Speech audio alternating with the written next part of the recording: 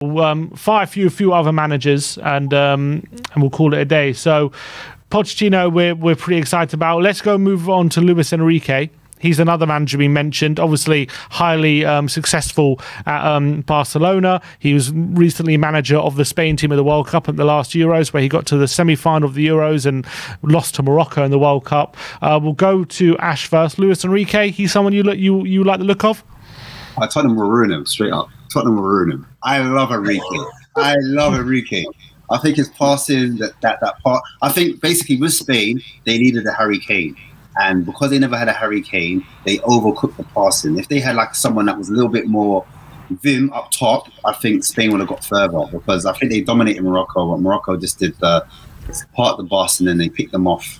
And that's why Spain went out. But I think Spain was phenomenal in that tournament. Barcelona, obviously, he went from the 4-3-3 into a 3-4-3, and the Barcelona fans were happy with it, but he got the best out of Barcelona, even though people were saying, oh, you know, he had the, you know, was it not SAS, the Suarez, MSN or whatever it called. Yeah. Basically, when you look at Roma, I think that was too early in his career for him to be judged on, because a lot of people are like, oh, he Roma, blah, blah, blah. I'm going to kind of just swipe that across. I would love to see that start at Tottenham, where it's not the only way to play football, but I just kind of like my teams with possession, and I like the way he's adventurous with his passing. And when he did the 3-4-3, he's showing that his flexible capabilities, that he can bypass the midfield, he can go into the front three, can play direct football as well, if needed be. So he's not just like tiki-taka, he's got a bit more strings to his bow.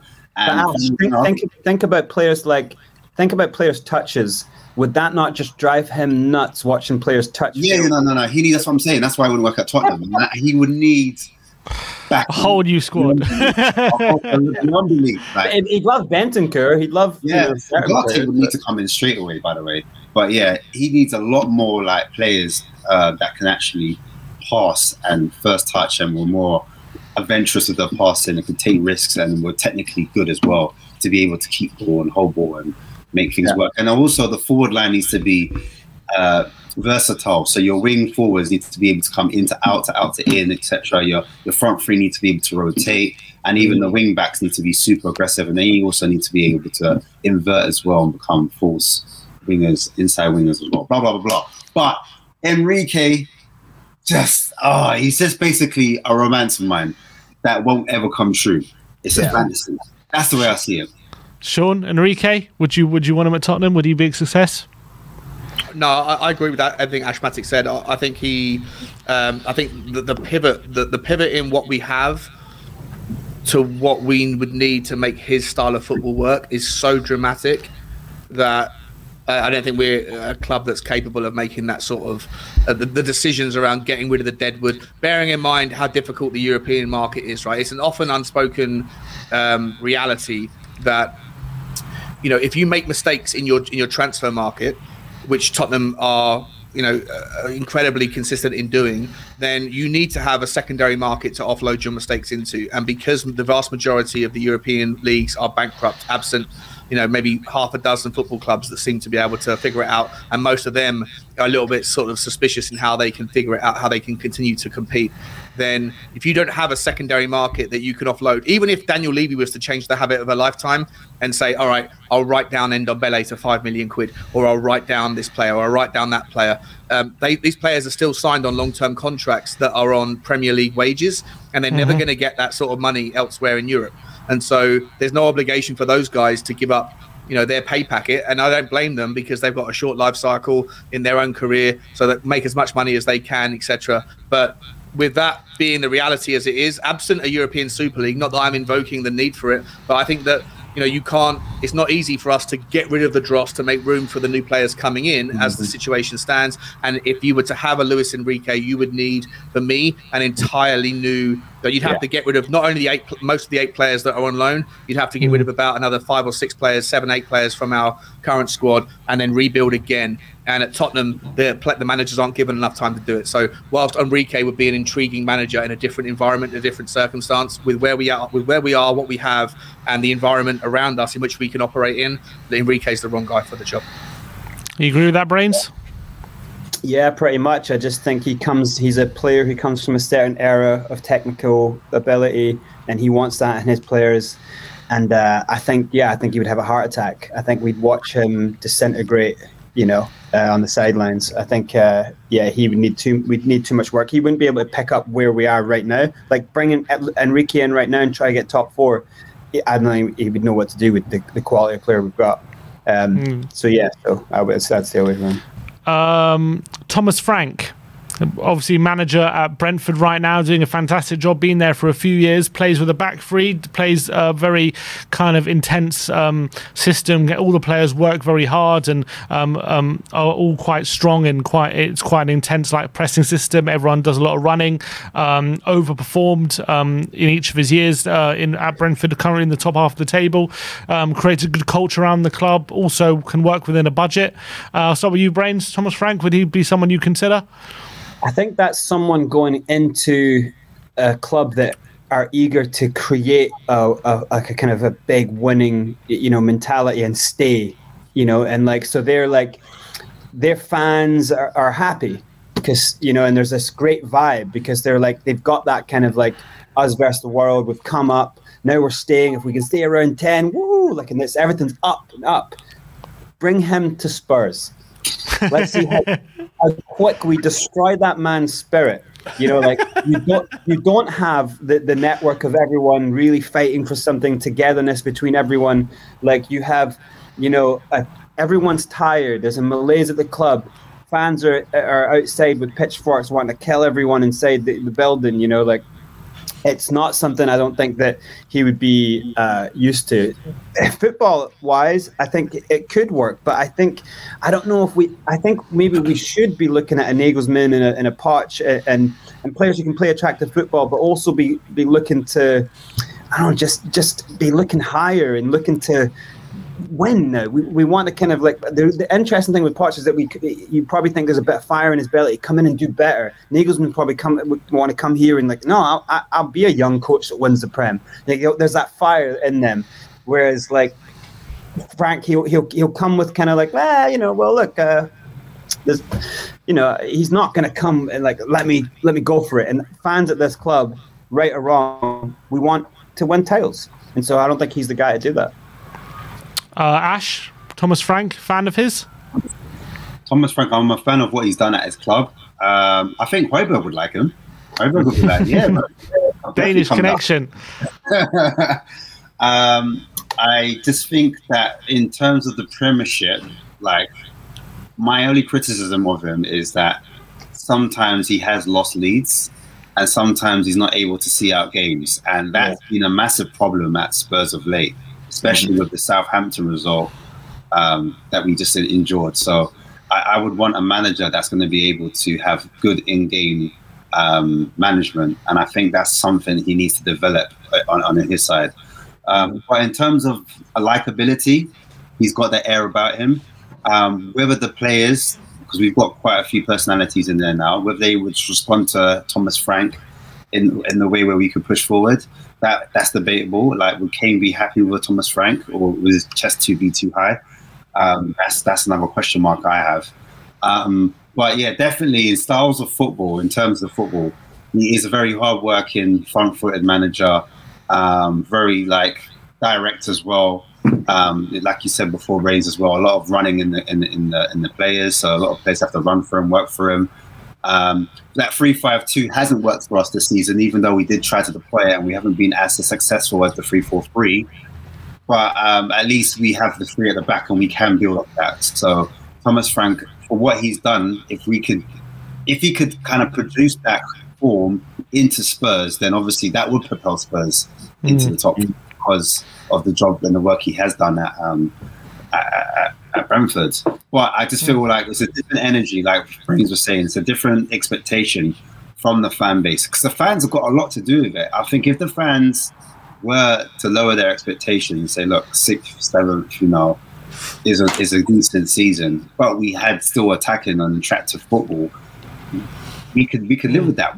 Frank could work. But we'd lose Kane, and then we'd be fighting relegation battles, and then we'd need a Thomas Frank just to keep us up every season. Yeah, I think it's true. Without a Kane, I just feel like But I mean, like as Sean always says, we need to prepare for life without Kane. But my thing is, everyone's saying sell him now. I would like to bring in 1 or 2 players to embed in, to like maybe like, you know, we keep Kane on the bench 1 or 2 games and slowly embed these players, slowly face Kane out. So you're saying the club straight away, and then all of a sudden we're not, you know, winning games because Kane's not there and we're not the same side. A bit like when we tried to do the Magnificent Seven with Bale, when we sold Bale and we tried to get all those players in, right, work, and then Tim Shaw would have to come in and then even then it didn't. So you're saying get Thomas Frank in and then buy Rasmus Højlund as Kane's understudy? That sounds. I've heard of worse plans. But Sean, do you like Thomas Frank? Yeah, I agree with what both the guys said. I think that he's good for where he's at, the level he's at. I think he's doing a really good job where he is. But I think that there's 2 consequences with Thomas Frank that are absolute certainties. One is Harry Kane leaves, and the other is that the fans will have absolutely no patience or tolerance with that rebuild, because he is not an exciting name that people can get behind a rebuild for. So for me, no, it will be that's another one that's doomed to fail, and it shouldn't happen. Definitely not. Ruben Amorim. Sean, you were talking about him before, saying that you like the look of him and he's quite similar to someone like Nagelsmann. The only difference is he would command a fee to get him. But in terms of the level of manager, do you highly rate him? Yeah, I do. Yeah, I really liked him. I really like him. You know, I'll be honest, I didn't realise, I looked into him over the last couple of days or last week or whatever. I didn't realise how successful he's been everywhere he's been, not just at Sporting, but in Braga before. You know, he beat Benfica. Was it Benfica? He beat in the cup final with the Sporting Braga team. The guy's coming in. He's coming up. He's innovative. He's got the passion. He's got the mind, the hearts and minds of the players that he's played with or managed rather. I think I do think it's a relevant point that with the squad that you have, you know, there's the person coming in, if they have a propensity to potentially have the 3-4-3 or the wing-back system as their preferred style, that have the ability to adapt when necessary, when the opportunity presents itself, rather than having a back 4 as the primary focus, and then, if necessary, pivot to a back 3. I think he is a good option. I don't think there's very many similarities between him and Nagelsmann. The obvious difference being, I guess, the caliber, the level of the club that he's managed, and I wouldn't have a problem with it. The only problem that I foresee is the costs, and I know it's like, you know, an irrelevant thing in the long run, but in the short term, it's massively relevant. If Tottenham need to go out and spend, look, you get 150 million quid transfer budget this summer, and you go and drop that on two big centre backs and a goalkeeper and a creative midfielder, then Tottenham's squad is, I think, good enough to compete.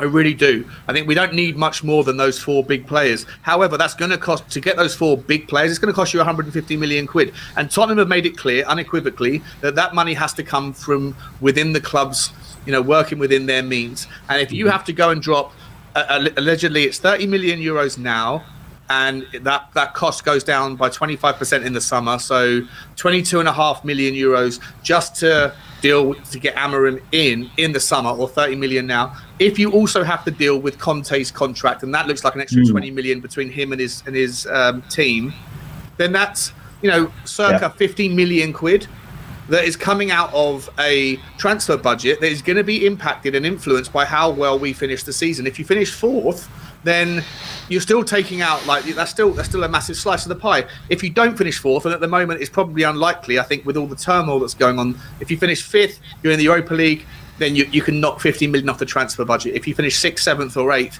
then you can knock a lot more. So for me, whilst I'm very intrigued by Amorim, I've got absolutely no issues with his tactics. I was so impressed with the way that he set up against Arsenal. It was phenomenal to see a Sporting team absolutely dominate away from home the team in Arsenal that has been spoken about and touted as being, if not the best, then the second best football playing side in Europe this season, behind Napoli or Benfica, depending on your what you like. But he absolutely tore them apart with a high press, high intensity 3-4-3 system. I've got no problems with Amorim as a manager. I'd be very intrigued about him. I just think the cost of getting it done and where we're going to finish in the league and how we find our money to pay for what we need for next season anyway. I think all of those things kind of eventuate in a situation where he's probably not the most obvious choice. But I'm happy if Daniel Levy can find a way to make it happen and it doesn't disrupt our ability to go and find 2 decent centre-backs and a goalkeeper and a creative midfielder, I'm okay with it. Yeah, Ash or Brains, do you guys know a lot about Amorim? For me, everyone's talking about how well he is attacking, but he's impressed me defensively as well. The back 5 that he can also implement as well in certain game situations can help Spurs stability-wise. He does a back 5 at times with the 2 covering as well. They sit in the 2 sit-in, and then the 3 up top. Sometimes what happens is the other 2 might sit in as well and help, and they kind of create a box. So centrally, a bit like Conte, you find it hard to break you down centrally. And then when it comes wide as well, he's got enough players to create overloads in certain areas where he presses and we make a numerical advantage and win the ball back up, higher up the pitch as well. So it's not even just like a low block. Sometimes it's a mid block or we're pressing high, and we're able to make numerical advantages where we turn over the ball, we make those transitions and we win the ball high up. And that's what Spurs have been missing certain times tactically, as pressing as a unit. And if he can implement that into some of the boys, then I think that would be also be advantageous for Tottenham. I'm very aware of what Sean's saying about the financial implications of bringing them in. But I mean, if we were limited to 2 players that we had to bring in, I know everyone's been screaming for a creative mid, but I'll be happy to just have one centre-back, one top centre-back to partner, maybe like your Romero, and then maybe get one of our younger centre-backs, kind of develop them into a top player, because he's good at developing players, a bit like Nagelsmann. Yeah, very good. Developing players. So if he could find one of our youth players, give them experience, even if we sometimes shit the bed, excuse my language, but if we can somehow kind of push through that, then I'll be happy just to have one centre-back and then a goalkeeper, because I feel like those were the 2 areas that really let us down. Those were where the mistakes were. That's what's cost us for our position in the league table. That's what's made it hard for us. That's what's ultimately made Conte lose his marbles, and 100%. Why he probably said what he said in the press conference, because of things like that. And you always come back to that old saying that Fergie was always saying: you can win the league with a back 4, and you win games with attacking players. So you build from the back, essentially. Even like when it comes to attacks, it's just players being comfortable enough and brave enough at the back line to start those attacking transitions. So if we get a player that's quick enough, mobile enough, we can do that high press. We can adopt more attacking styles of play, and fans will be behind it, even if we don't win titles or cups straight away. Or as long as the attacking football's there, fans can get behind that. And I think the reason why fans turned so much was because there was a lack of attacking football at times, and games were very boring. And if you're not going to win stuff, and you're not going to be winning the games, because if you look at it, it was our best start as a team, as Tottenham Hotspur, in a long while. We had one of our best starts in the Premier League. Best start ever after 10 games, I believe. Yeah. Yeah, exactly. Also, most boring start ever. Best start ever, but no one watched it because everyone was asleep in the stands. But this is it. So imagine that. We've got some of our highest points tallies, and look at the talking points. Look how unhappy we are. So I always look back at what's his name, Juan de Ramos. Juan de Ramos brought us our trophy. But who cares? Because the football was so awful. Do you understand? Nobody ever talks about. Whereas Pochettino, he didn't win anything, but we can't stop talking about him. Do you know what I mean? Because of the style of football. Harry Redknapp. Our three most memorable managers, Redknapp, Potter, Joel, and Pochettino, didn't win anything. I love mine. But yeah, you're right. Brought us enjoyment, right? Which is if anyone disagrees with me, if I'm talking out my arse, I'm happy. I don't mind. This is just my opinion, for me, that this appeases a lot of the fans, and you won't get so much toxicity. And that's how the manager stays in for a job for longer. You can develop players for much longer time, and that unity starts to form. And that's what you need. You need unity, you need rhythm, you need a togetherness in the squad to push up the table. And we had that at Spurs. We had that under Poch. We had that under Redknapp and other managers. So if we can kind of replicate that, we can start to, and you said that we will agree that we're not too many players off of it. So if this summer we were able to get two key areas fixed, then yeah, I think he could work. All right, Brains, do you know much about Amorim? Was he one who you would like through the door? Nah. All right then.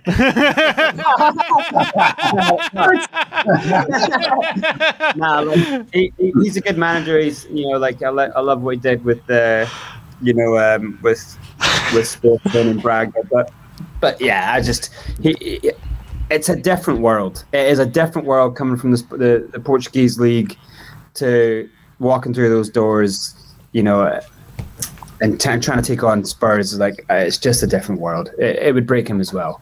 And he's young, but I don't think that keeps Kane. I don't think that really revitalizes the dressing room. I don't think he would get the type of players in that he probably wants as well. So yeah, I can't really see him working that much. I don't think the fans would be that much into him, you know. All right. A couple of quick fire managers now before we end the show. So just a couple of words on these managers, and we'll end it. We'll start with Sean. Vincent Kompany. Listen, don't know enough about his what he's done in his managerial time. I haven't really researched him, but I did take a look at your that little graph thing that you put out yesterday, mate. And if he plays defensive, pragmatic football, then absolutely not. I don't have no interest in it. I want to see good football, so no for me. Ash, Vincent Kompany, you like the look of him? Every child underneath Pep has proven why they are the best at the moment. You've got Arteta top. You've got obviously him, Kompany, at top of the championship, playing some of the best football they've seen. And you've got the Celtic manager as well. Celtic manager doing similar things as well. Yeah, doing bits, top of the league as well. So that is a reason for us to look at him. Under this particular board and the fans that we have and the time, probably not. Brains, Vincent Kompany? Yeah, I watched like the show that he did when he went to Anderlecht, and I don't know. It was just, I think people have seen some clips from that and been like, oh wow, like, but actually, if you watched all of it, it was a lot of turmoil. I think he really struggled at times. Like, it was.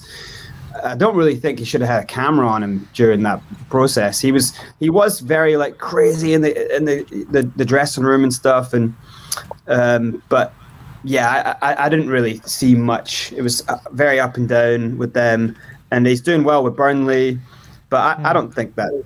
I don't know. I'd rather see him bring Burnley into the Prem and then see how he does for a season with Burnley. So I would say no with him just now. Brain, stick with you, Marco Silva. Nah, straight up no. Like, I don't really see anything that of why, you know, like it's a different thing when you take on a club whose ambitions are lower, and then you kind of do all right with them, because like you're not dealing with the same style of players who have that kind of, all the players in a Fulham team or all the players in the teams that he's worked with, like they don't have that. Like, we should be winning, and the fans, 60,000 fans every week looking down, going, "You should be winning titles." You know, like yeah. No pressure. It's no pressure job, isn't it? Kind of. Yeah. So I don't think he's got the plums to handle Spurs right now. Sean, Marco Silva, you like fan of his? I am a fan of his, mate. Listen, I think he's super intelligent. When I listen to him do post or pre-match press conferences, or even just out on the pitch and stuff, like, the guy speaks absolute like logic and intelligence. Like, he's very interesting. I do think he will become a top manager, or at least he could become a top manager. I do think he's got the stones potentially, but I agree with Brains. At Fulham, it's a very low pressure environment, and for him to supersede expectations there is a different environment than walking into a pressure cooker, which Tottenham should be, but also especially now will be even like even more than ever before. So a lot of like for the guy, a lot of admiration for him. I hope he does really well, and I want to continue to track his progress, but I don't think he is the right guy for the job at this stage. Ash, Marco Silva? Yeah, not for me, but he started off well, but it was a fall off. I think it's the fall off that's kind of put me off, to be fair. And I feel like since they've lost the Paulina, the destroyer in the midfield, I feel like they've just kind of, their results have kind of depiculated a little bit. They're really missing that presence in midfield, that ball-winning midfielder. I wouldn't mind him at Spurs, actually, Paulina. But yeah, he'd be awesome at Spurs. I wouldn't mind him as well. Yeah. I think he's a great asset, and that's my opinion. Fair enough. Any other managers that you reckon we could do well that haven't been mentioned? You reckon might actually be able to come into Spurs? Anyone want to throw any managers out there who we think we haven't discussed? Potter would do that. I don't think Potter would do that bad. De Zerbi, Potter, De Zerbi, what's called Brendan Rodgers? No, is that a laugh out the room? No, I'm not going to laugh out of the room. I don't know. Like, obviously, he's fallen from grace at Leicester, but I think that's a consequence of being there so long. We're speaking about tactics going stale with Conte within 18 months. I think with Pochettino, I think a lot, like, you see it with Klopp a little bit. I'm not blaming Klopp for necessarily what's happening with Liverpool, but I think it's more to do with them not fixing the midfield issues. But ultimately, unless you're someone that's constantly innovating yourself, and then every day or every year or whatever, you're bringing new systems with your team, and everyone's behind it, let's try something new, let's experiment. Essentially, like if you're going into, as a manager, going into your team every day in any walk of life, if you're saying the same thing for a year, for 6 months, for a year, whatever, it can be interesting to hear it. 4 or 5 years later, if you're still seeing the same thing, hearing the same thing, then it goes a little bit tiresome. And I think that Brendan Rodgers is someone that has been at Leicester for maybe a little bit too long. It doesn't mean that he's a bad manager. I don't necessarily think he's nowhere near my first top 3 for Tottenham, but I think wherever he goes next, he will do a very good job. All right, well, guys, appreciate your time.